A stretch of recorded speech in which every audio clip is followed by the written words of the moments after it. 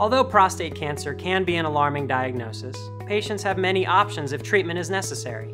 Specific treatment options depend on factors such as the patient's age and the extent and aggressiveness of the cancer.